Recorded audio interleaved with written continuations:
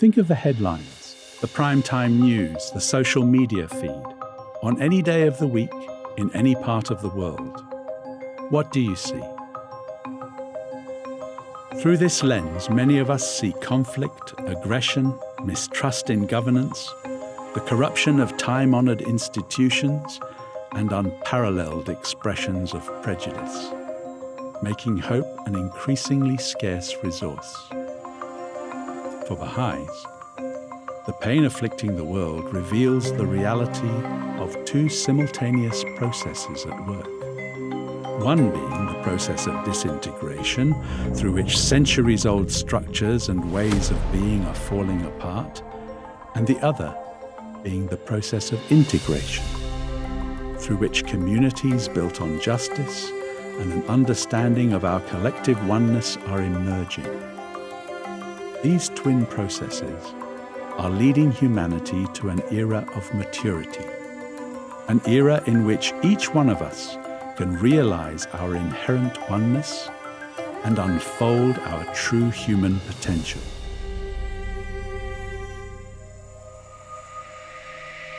The Baha'i Faith is an independent monotheistic religion with more than 8 million followers from every country, region and territory of the world.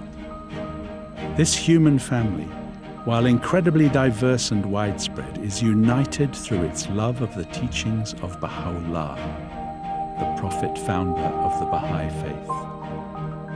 Baha'u'llah's message is centered on three principles. The oneness of God, though called by different names throughout the ages and in different regions and countries, the one Creator, God, guides humanity. The oneness of religion. While the divine messengers have shared their spiritual teachings in different regions throughout history, they all fundamentally shine with the same light of truth.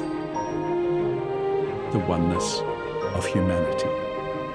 We are all members of one human family. This reality demands that prejudice, whether racial, religious, or gender-related, be completely eliminated.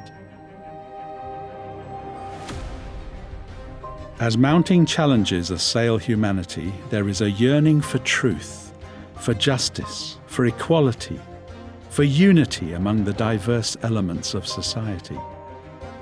In villages, neighborhoods, towns and cities around the world, Baha'is, along with their friends and neighbors, are engaged in community-building activities. In this process, all are learning to contribute to creating spiritually and materially prosperous communities. And yet building thriving communities involves increasing complexity. So how does a world religion like the Baha'i Faith, which has no clergy, administer the affairs of the community?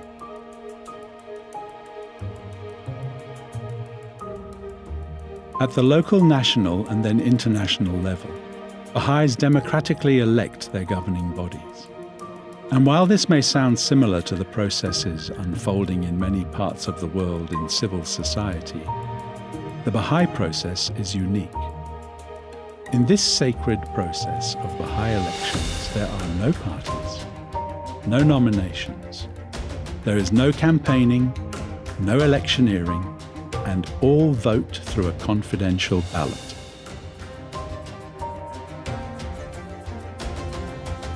Rather than being divisive and destructive, the electoral process becomes an opportunity for individuals to prayerfully consider who might best and selflessly serve the growing community.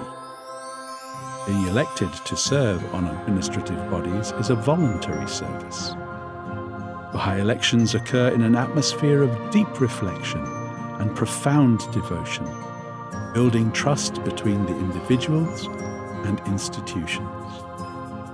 At all levels, the elected members, rather than being responsible to those who elect them, consult prayerfully, are guided by their conscience, and are responsible solely to God. This new model of administrative order transforms the current concept of power as a means of domination and superiority into a concept of power as rooted in love, unity, humble service, and pure deeds. The limitless power to transform hearts, to build capacity, to uplift and to unite, and not simply to have power over others. And this unique process, which has begun in villages, cities, and countries around the world, culminates here, in Haifa, on Mount Carmel.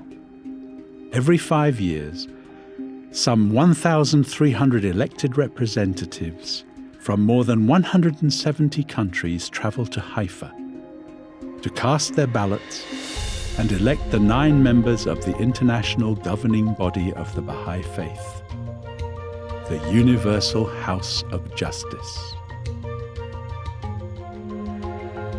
The mandate given to the Universal House of Justice by Baha'u'llah himself is vast and includes exerting a positive influence on the welfare of humankind, promoting education, attaining peace, establishing global prosperity, and safeguarding human honor.